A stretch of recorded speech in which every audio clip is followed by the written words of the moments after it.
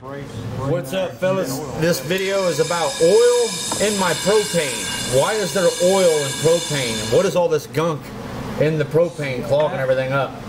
Look how much fluid is coming out of this particular batch. What we got going on here is a small little pilot light setup that I've put together for a small demonstration to show you guys a property of propane that some of you may have encountered in the past and been baffled by. Some of you have never seen this before, and as a result may cause you some problems down the road. I just learned this stuff recently, so I want to share it with you guys. Propane, come to find out, has some pretty mysterious properties to it. What we got right here is a bottle of propane, and it has about 130 to 139 psi's or so inside the tank here. And I've got a fairly long piece of hose connected to this thing because I was doing a test for a customer the other day.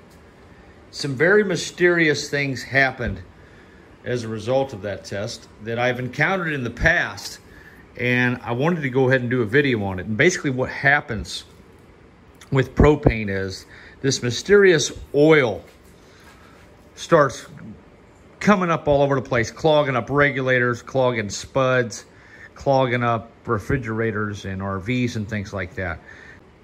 This oil is something called heavy ends, and heavy ends are a fraction of propane that is dissolved by the propane gas and can actually precipitate out of solution upon depressurization of the gas.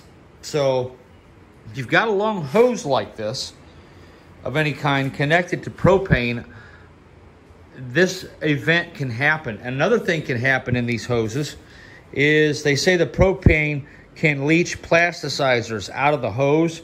So you cannot just hook any old hose up to propane and use it on a system that will be left unattended. If you've ever come across a situation where you were finding large volumes of oil in your propane, this video is going to touch on that subject because it can tear stuff up, especially in RVs. Propane is a very dirty fuel. It's not what you think it is. To the novice or someone who's just not informed on the subject like I was, propane is just a liquefied propane gas. It's like it's laboratory grade pure stuff. Nothing in it. You're good to go. Well, that couldn't be further from the truth. The fact is, propane often has a lot of butane in it and some other things called heavy ends. Now, these heavy end oils dissolve in the propane itself.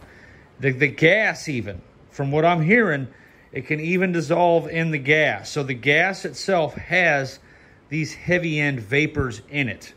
If you look on the forums for people who have RVs, some of this mysterious property of propane is discussed there as well.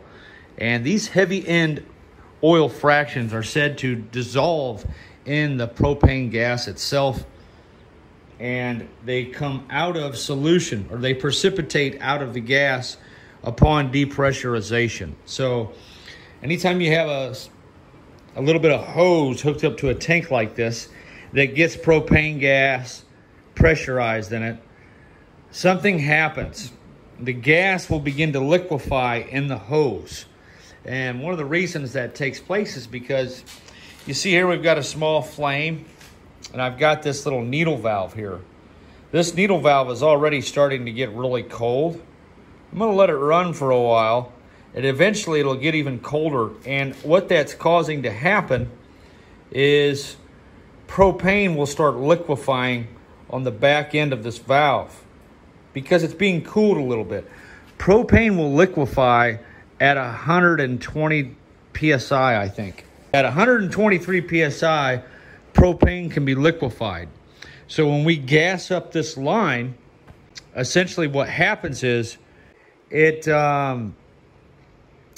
begins to equilibrialize, and once the gas pressure hits 120 psi's, it can actually start to liquefy in the line itself.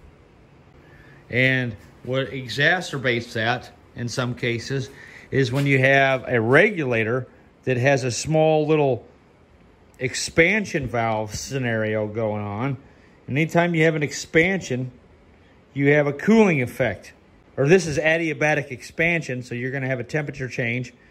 And that temperature change will definitely liquefy some propane into this line.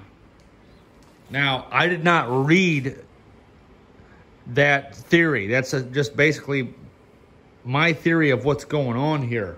See that oil already.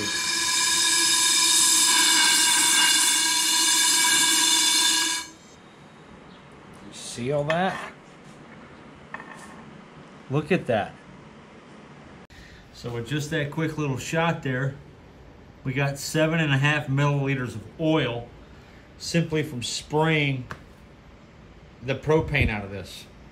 That adiabatic expansion causes a cooling to take place in this area. And when that cooling takes place, this oil falls out of solution.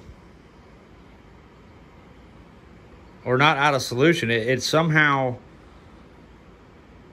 is precipitated out of the gas itself. All that butane and stuff that was probably boiling. So if you're going to be running solenoid valves and stuff on propane and you've never done it before and you're getting ready to build something, or you may build something in the future, remember the information in this video and some of the experiments that you're going to see. Okay, so this is the experiments that I was doing for a customer. This is a pilot light, and I'm trying to ensure that no matter how much air I turn on, this pilot light doesn't get sucked out, because that's what was happening. It would light the flame, but sometimes the pilot light would go out after it did that. So that's how I discovered all this oil mess. It was causing some huge problems in this test, and I just had to share this with you guys because I'm baffled. I mean, have you ever seen that much oil spray out of propane before? Okay, I think we're set. Okay, Alan, one of the problems with propane systems when you have them hooked up straight to the bottle is, see all the sweat on this nozzle right here? I'll try to get it zoomed in. This thing is very cold right now. What's happening is this line is pretty much filling up with liquid propane. As the pressure in the line builds, some of the propane condenses back into a liquid. And so what we need to do is hook a regulator up to the tank so that the pressure coming to this point of the line is only at about 30 psi's or maybe 10 psi's, if even that.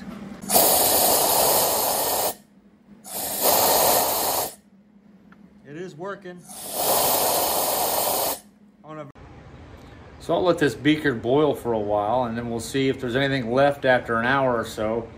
But this is definitely the stuff that I seen. I had no idea you could get that much out of propane. Heavy ends, they're calling this stuff. So if you're ruining barbecue equipment, or if you've ruined some stuff in your RV, they say you have to place a regulator in a vertical position because of that. I could be wrong, to where it's like upright. That way this oil will naturally flow down into the drain leg that they put on propane systems. If you've ever seen that little drain leg that's on there, this is why. Look at this. I don't know about you guys, but I am amazed. I need to know this too. I've built a lot of propane equipment that use heavy flows. But like I said, they say you may encounter this and never see it again in your life. That's the part that sucks. All the propane equipment that I've designed over the years, and this is, well, it's only been about 4 years. But never seen that before. Just had to share this one with you guys.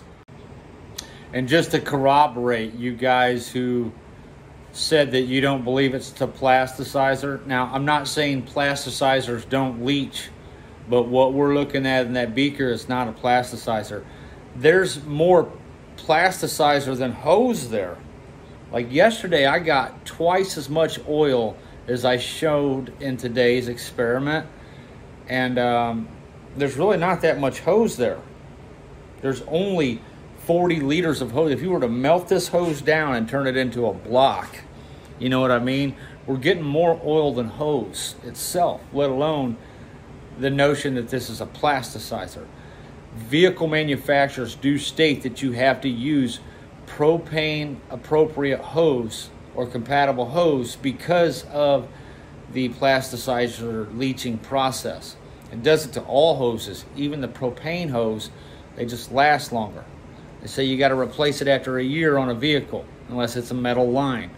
So it's not plasticizer. That's got to be the heavy ends oil, and Menards has got to sell some of the crappiest propane I've ever seen in my life. So now that we know it's there, what can we do about it? Well, one thing that I suggest would be to connect a pressure regulator on the bottle so that the pressure in the hose never reaches the liquefaction pressure of propane. That's problematic in some scenarios, but it would definitely work. Some systems don't need regulators. Like if you're running a forge burner or something like that, this crap don't matter. This is for delicate equipment, and this oil pretty much just explains why you keep ruining your $50 Benzermatic trigger torch or whatever. Man, I hate that. So you want to know why your $50 torch doesn't light anymore?